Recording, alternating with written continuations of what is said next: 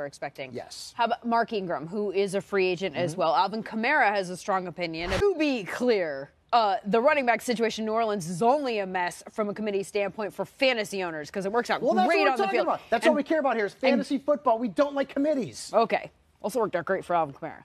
I'd like to see him return Not to so much New England Orleans. last season, But anyway, Kyler Murray, our mock drafts on NFL.com have him going everywhere. They have him going to the Raiders, the Jaguars, the Dolphins, some of the Patriots. Where would you like to see him to maximize his value? Miami. Why? Because fantasy impact. And that's what I want. How do you think we should approach the running back position? Yeah, you want to use in long. Okay, so like 6 elite running backs. Right around there. You've got some tier. other guys who can get to that elite level this season. But you need your running back. Anyone that doesn't fall into that elite category that you might not be thinking about drafting early, but we might want to think about? Yeah, I'm moving Chris Carson after round 10. Sounds crazy, right? But it's true. But there's no chance that you're going to get a Pat Mahomes past round like 2 this year. No, I'm definitely not going to get him in round 2. I would wait until round 4. Rodgers very, very early. I think that's going to be Pat Mahomes this year. Yeah, no doubt about that. But you're saying just don't. It's not worth it. You have to focus on runners and wideouts early. Week 1 of the fantasy playoffs, and Michael Fabiano is here with your fantasy advice delivered by FedEx with a list of names that you might not feel compelled to play, but should. Like who, Fabs? So this is a list of players that could really help you. So pick them up. Who knows? The rookie could help you win the whole thing.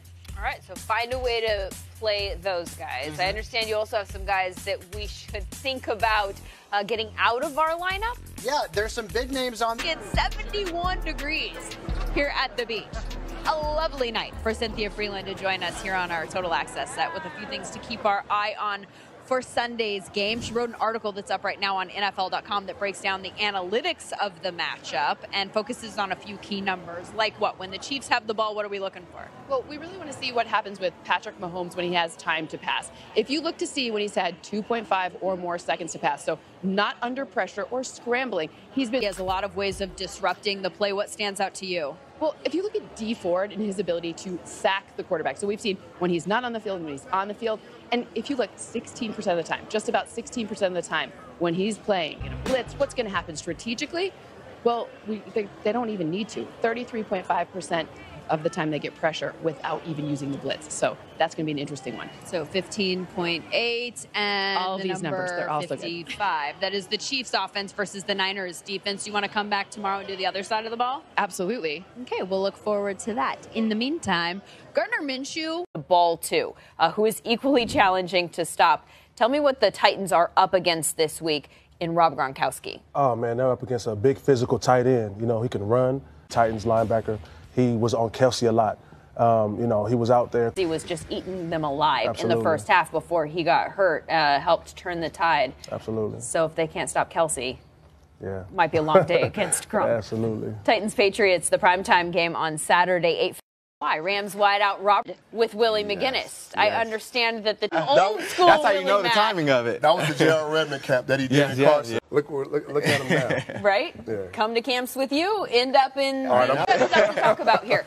We're all waiting to see if Ndamukong Suh is going to come to your team. How crazy would that defensive line be? Donald, Brock, or Sue? Yeah, it would be crazy. I know you were saying earlier how, especially what we have as well in the secondary with them up front, it would definitely cause. You guys are a lot better now than you were in January. And I think with these additions that we have, What does that mean for you? big loss, just his presence on the field, you know, him on the opposite side up top and let me do the work across. Well, you know that you've got a quarterback that can get you the ball, and I'm not sure that that was something that you necessarily knew for sure when you signed.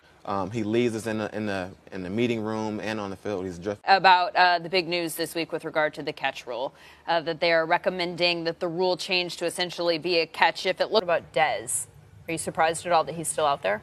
I think Dez is still a free agent, but Dez. Pick a team for him. What do you think would be a good fit? Washington. Oh, hey, yeah, I suppose. Yeah, I mean, You see Irvine to get a jump on their season, for which the expectations are sky high, as Eric Dickerson well knows, former Rams running back and current vice president of business affairs with us here today. Does this look like a Super Bowl squad to you? On paper, yes, and I say that. But you don't play the game on paper. You actually have to go out and play the football game. And if we don't get hurt, if you get our left tackle Whitworth hurt, we could be in trouble. So because, you know, I was trying to say, man, he's not the same player he was in St. Louis. I said, it's no blocking out. Game this year down in Mexico in Week 11 against the Chiefs. That's the first time that the Rams will be playing down in Mexico. How do you see that going?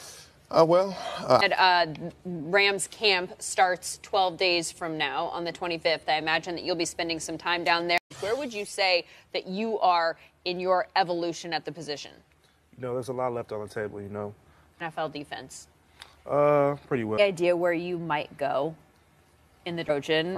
So the Patriots were like a team that he didn't even hear from, had no idea. All of a sudden, they're the team that's drafting him. Mm-hmm. Do you feel like you can read the teams that really have no idea? You definitely can gauge. Right? Your boy, Sam Darnold, the quarterback with whom you shared team MVP honors this past season, he is going to be in Dallas for the draft. Should he be the first guy out of the green room? No.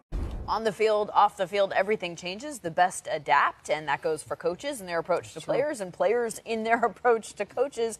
What did you think was the toughest part about transitioning to the NFL, LaDainian? I think the defenses that you see in the National Football League, you haven't seen them in college. The other thing is, early in my rookie year was the speed of the game. Yeah. It was just a little bit faster than I was used to, so getting through the hole, I need to get through there in a hurry. Which goes back to your original point. You got to be able to recognize what you're seeing, and you have to do it quickly. And it's interesting because you were coming out of a pro-style offense, as most people were back then. Now you've got people who are doing the whole check with me on the sideline thing, and they're having to add that to that layer of addressing what the defense is doing also. What about you?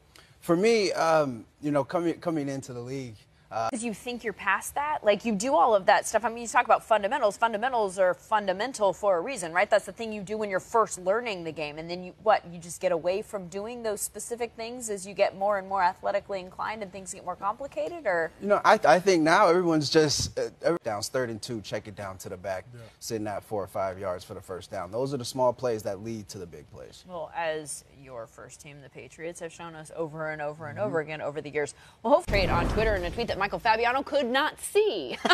Wasn't a huge fan of AB's fantasy value in Buffalo, was promptly blocked by the wide receiver. Are you more optimistic about his value in Oakland? Yeah, slightly more optimistic. Throw the football a lot. So big time move up for Juju. He's now a 2nd-round pick. James Washington now clearly in the mix. Let's talk running backs and the Carlos Hyde move. Kind of a non-factor toward the end of the year last year in fantasy with the Jaguars. Feels like he could get a boost from being in that Kansas City offense. Could also impact Damian Williams, that move, if you're an owner of him or you are thinking of being an owner of him. What do you think of that situation? Yeah, Carlos value. NFL Media's senior fantasy analyst Michael Fabiano tracking all the free agency moves, and there are lots more to come at NFL.com/fantasy.